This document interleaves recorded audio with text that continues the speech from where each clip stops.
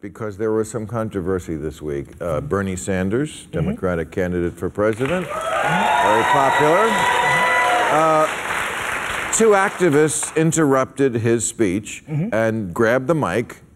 Didn't even do a Kanye "Gonna Let You Finish."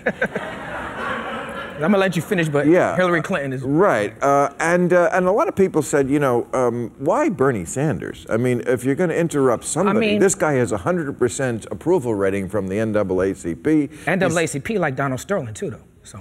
What?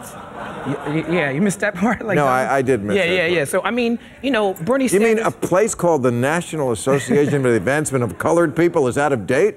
I mean, you know, we love the NAACP. You know, we love the NAACP and the history of NAACP. But Bernie Sanders, plainly, is not a racist. Well, Bernie Sanders is not the problem. Well, you know, Bernie Sanders is somebody who, you know, he's somebody who, just because someone has a record of civil rights doesn't mean they are automatically entitled to the black vote. But is he the first guy we should be attacking? Well, you know, he might be. Shouldn't we work up our way from people who? He might be the easiest because he's somebody who's dealing with the people more directly than a Jeb Bush or Hillary Clinton. He might be the easiest to get to. But I mean, I think the thing is that you got to look what happened after these activists. Me personally, I'm friends with some of the people who started Black Lives Matter.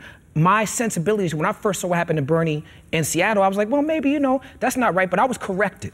I had to stand corrected because the job of activism is not to be liked or not to be polite. It's about making sure these issues, black women vote more than anybody in this country, and you have young black women who started Black Lives Matter, and they are forcing this discussion. They say, you're not gonna be a progressive and say that just because you're a progressive that you have a good view of you have a grasp of racial issues. It's very possible to be progressive and still have no understanding of racial issues. You know what I'm saying? And I think, and what's happened since then is that since they've used protests, which, you know, Martin Luther King did and Nelson Mandela did and Gandhi and all these political figures did, historical figures did, they've changed the dialogue. They forced O'Malley is his name, to come up with a platform. They forced Bernie Sanders to deal with it, and that's positive and beautiful, and I love them for it. All of these Democrats.